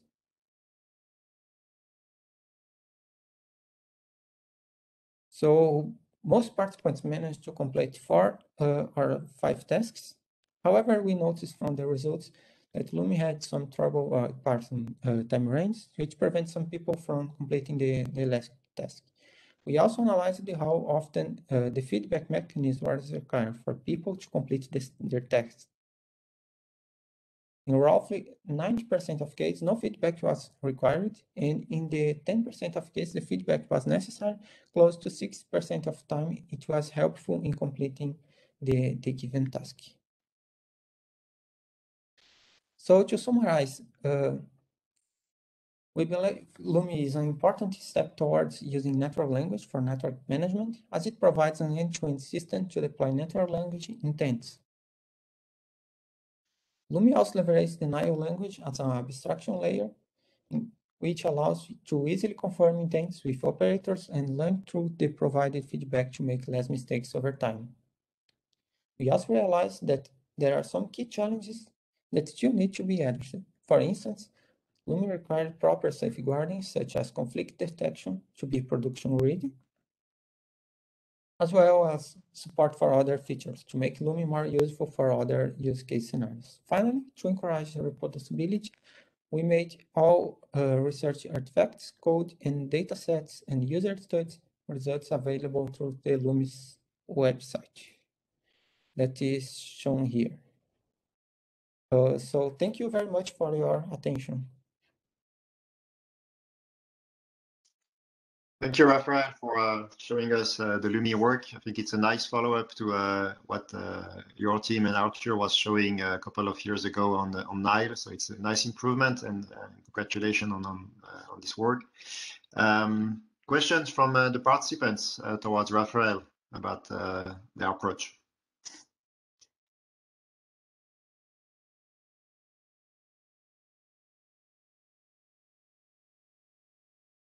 Okay, Rafael, just for the sake of time, I think we will switch to the collective discussion about our next step for the IBN use cases, but surely I will come back to you with a few offline comments, because I think your work could be very useful in the activity of NMRG towards IBN. Okay? Okay, thank you. Okay, thank you. Could you release the sharing? So I will share again.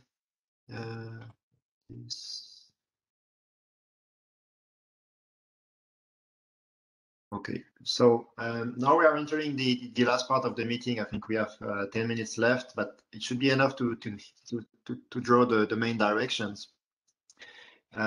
So in fact, so we have several use cases ongoing and a few new proposals in the research group. So I think this is good. We have also options for collaboration with other groups, other individuals, and also we have a spectrum of activity that can range from dedicated, let's say, paperwork evaluation of the use cases up to development and implementation proof of concept. So we have a wide range of things in front of us. And I think the question here, the questions we have here is, in fact, how we want to approach that from the research group point of view. The different ways, and I will just name them, and then we should discuss is we can continue with having individual use case documents as they are, and move them forward and see what comes at the end.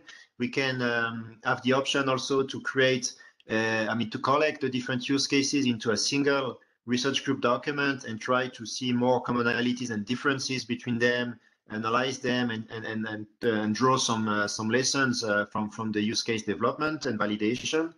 There is also the question if we want to push to have common aspects documented for all the use cases. As you can see, what I put a bit in the window here, that we think we can have, for instance, in all use cases, of course, examples of the intents that are proposed, but also to link to the other works in the research group, for instance, to the intent classification. So to which aspect of the taxonomy the use case and the intents refer to in terms of user, in terms of technical environment, etc. So this could be also a good contribution to build upon the other works of the research group, and also to, in terms of the solution of the use case, to have a kind of functional decomposition to highlight key mechanism or key functionality that are useful, are needed into the use case, so that if we compare different use cases, we can see that some of the functionality are common and are used multiple times. So this reinforces, in fact, if you want to go into an architecture discussion, to give us hints that this functionality will be central to the architecture in support of an IBN system. So these are just suggestions we have, essentially single or multiple documents, what aspect we want to convey into the documentation we produce. And I will say in terms of positioning, how far we would like to go in terms of development and implementation of the use cases through POC and joint like hackathon or interpretation of the use cases in terms of demonstration. So the floor is yours now. I'd like to hear from the use case authors and Jefferson, for instance, who have been putting together this meeting about the view of the group, what could be our decision, our way forward for these IBN use cases.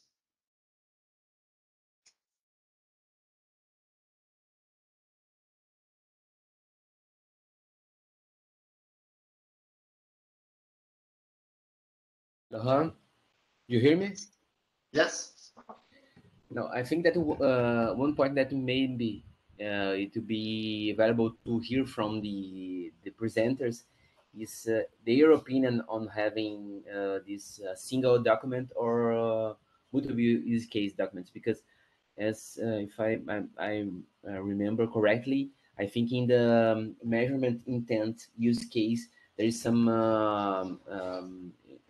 some information on using a collective use case document, but I don't believe that the others pointed out what they prefer in terms of having a multiple use case document or a single one.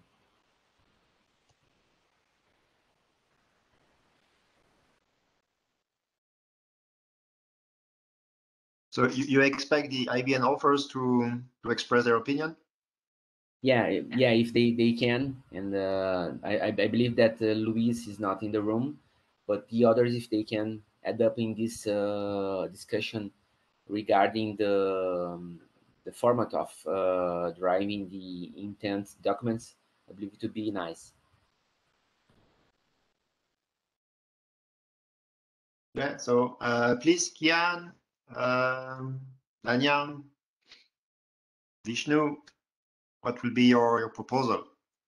I mean, your preference as IBN offers. Do you want to continue with a single per use case document and to continue with that, or to bring all IBN use cases into a common document and work together? And also maybe why we want to go for an option or the other? Yes. Sorry. Go ahead. Thank you. Sorry about that. As I said before, we are open to contribute to the collective the draft. So I think we can contribute to a collaborative work, and I think we have already answered about the 3 questions you mentioned in the above about emails. So I think about the relationships with other working group drafts. So I think we can working on the same draft. So but we need to consider about how to organize this draft. So thinking about how to integrating different use cases. So and I want to hear about how other presenters think about this. Yeah, thank you.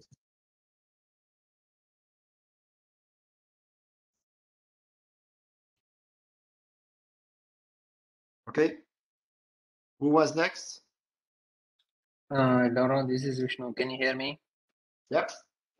Okay, yeah. My suggestion is to look at a top-down approach. That means that you can have different IBM use cases in one document, and then you can prioritize some of them, pick some of them, and go into details of depending upon which part or which research area that you are focusing on that use case.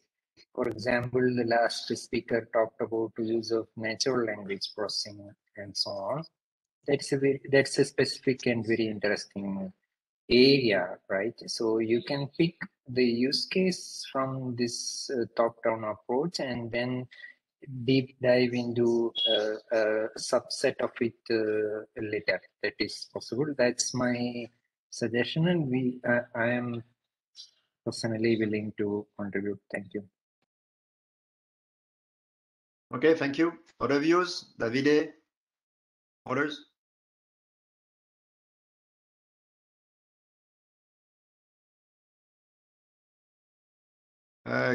Quickly, just sharing my view as a research group participant, not as a chair. I think we already have use case documents, and I like that these documents can progress at their own rhythm. So I like to keep that.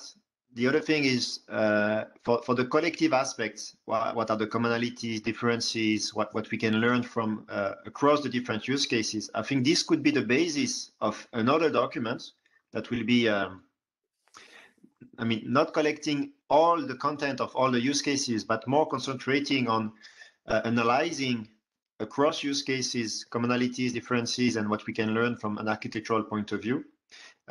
Which could give us some flexibility on that. I'm not saying this is what we should have, but this is just a suggestion.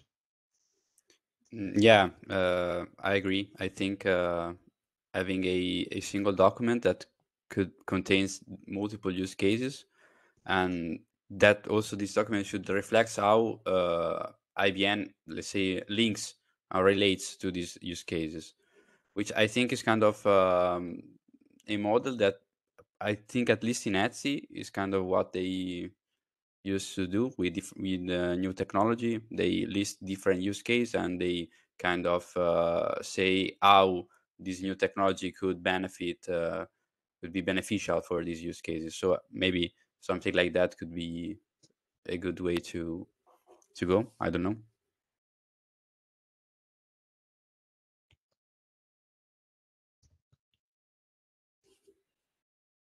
Thank you, Davide.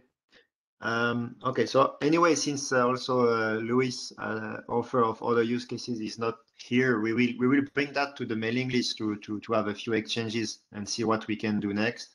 I like to bring two things before we conclude, because we are really on top of the hour. In the minutes, in the shared notes, we are putting some common elements we would like to see across use cases. So again, this could be in single documents or in a collective document, doesn't matter, but we think this is at least very essential aspect to document. So if you think about other things, we don't need a long list, but if you need other key aspects that needs to be represented anyway in all the use cases, please add them to either to the share note or through the mailing list. So this is one thing. The other thing, I think we may need to exchange on the mailing list or use another meeting for that, but I like to know and to see how far people will be ready to go into implementation and demonstration of the use cases. I think we have, in a different proposal today, we have seen that there are intentions to go towards development of POCs, not necessarily connected to each other, but at least individual POCs. So I like to see how we can support that in the research group and either link that to a kind of IETF hackathon activity or to maybe activities as we have seen in other groups, like for instance, the focus group is working on a stream on Build-a-thon, and there are also open source project like ONAP that they have specific, they are driven by implementation. So maybe we can leverage and work together on this, let's say, development of use cases. But this is, of course, on a voluntary basis. But I think this is a point we need to further discuss to see the shape of what we want to have at the end with these use cases. If it's just a document with evaluation and validation, or if it's also a piece of running code and maybe interconnect some pieces of running code. Any quick feedback on that? Because I think we need to conclude the meeting anyway.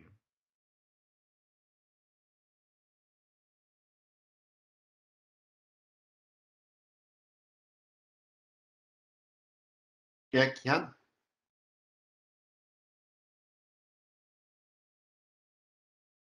Kian, you still have your hand raised. Do you want to comment on that? I'm sorry. Yeah, I'm okay with what you said. Yes. Let's see. Yeah. Okay, so we have to conclude. So This is yeah, Vishnu? sorry. This is Thank you. Thank you. Quick comment from our experience in the build-a-thon. There is great value and learning to be obtained from running code and demonstration. So it would be very. I would encourage this group to do it either collaboratively or individually. That doesn't matter. But there is great learning, and to demonstrate some of these concepts would be very interesting to see either collaboratively or individually. As I told you in my presentation, focus group intends to go forward with the POC. You're most welcome to contribute with code or without code. What I mean without code is you can review, you can provide inputs, requirements, design, whatever else which you think is useful. Thank you very much.